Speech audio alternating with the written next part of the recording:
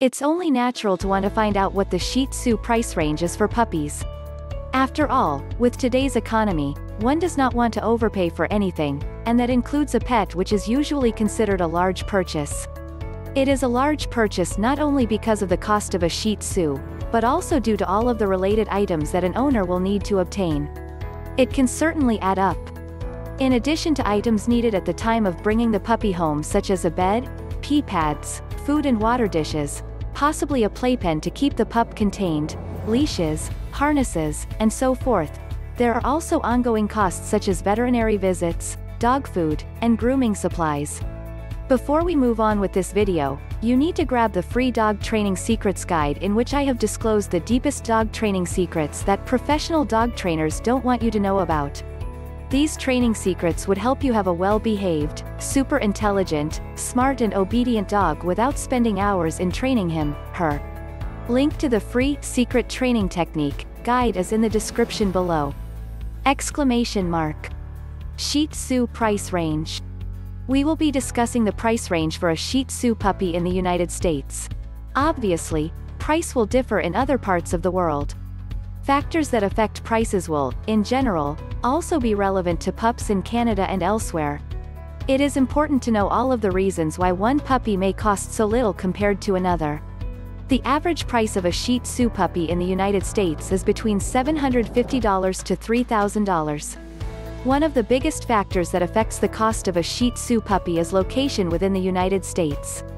It's all about supply and demand. In the southern states, where there are a lot of breeders, prices are typically on the low end. You may be able to find Shih Tzu puppies for as little as $500 to $700. However, in the England area, where there are very few home breeders, prices are generally on the high end, at least starting at $1,000 and going up from there. To find the average price in your particular area, look to the two elements of supply and demand. For supply, how many Shih Tzu breeders are in your state? In regard to demand, with the Shih Tzu being a popular toy-sized purebred, demand is always quite high. Does price even matter? Yes, price matters 99% of the time. There are rare exceptions. Let's say, for example, that a person has a quality, healthy Shih Tzu and is no longer able to care for the dog. In this rare case, one may decide to give their precious dog away for free to a good home. They may be placing the happiness of the dog over money. However, price does matter in most cases. Think about it: if a breeder were advertising that they had purebred AKC Shih Tzu show quality puppies for sale for only $100 each, would you be hesitant? Would you wonder why the pups were being sold so cheap? It is an enormous red flag. Just about anything of quality has a price to match it. With this being said, a potential owner should understand how pricing is done, and this is important because it goes the opposite way as well. Just because something is priced high does not mean it is high quality. Free or low-priced puppies.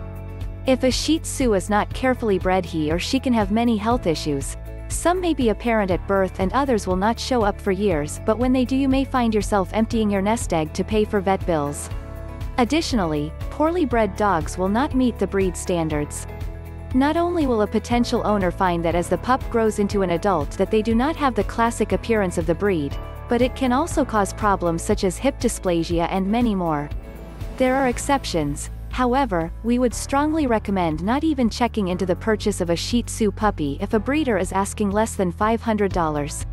AKC versus CKC, or other registries. We should first mention that there is no registry that runs perfectly. All have flaws and all have elements that they need to work on. With this being said, while there are some issues with AKC, they are the strictest registry in the US and they keep a close eye on all breeders, demanding that they follow guidelines that others do not ask for. This is all done with good intentions, for the health of the dogs and to preserve, maintain, and improve the bloodline of the breed. If a breeder does not follow the guidelines, they will be taken out of the program and have to then choose a different kennel club. You will find that AKC puppies cost more than those that are CKC registered, Continental Kennel Club, not to be confused with the very respected Canadian Kennel Club. Again, while each has pros and cons, the CKC allow anyone to register a dog as a purebred without any proof other than the signature of two witnesses. There are many people who take advantage of this. With AKC, one will have proof that a puppy is indeed purebred. How to choose where to buy a Shih Tzu puppy? To sum things up and keep it simple, we would suggest a middle ground. Stay away from puppies that are so cheap they are practically being given away. And, unless you are planning to show and you have experience in determining show quality, stay away from overly expensive puppies. Go with a small, home-based, devoted breeder whose available puppies fall within the $750 to $2,500 range, and be sure that the price makes sense based on your region. Do you want to have a well-behaved, obedient and calm pet dog without spending hours in training him? Check out the first link in the description and download the Secret Training Technique guide absolutely free. It is available for free only for a limited period of time. Thanks for watching the video. Comment below if you liked the video. Please subscribe to the Little Paws Training channel if you are serious about training and grooming your dog. Also, join our Facebook group where you get all the solutions to your daily doggy problems.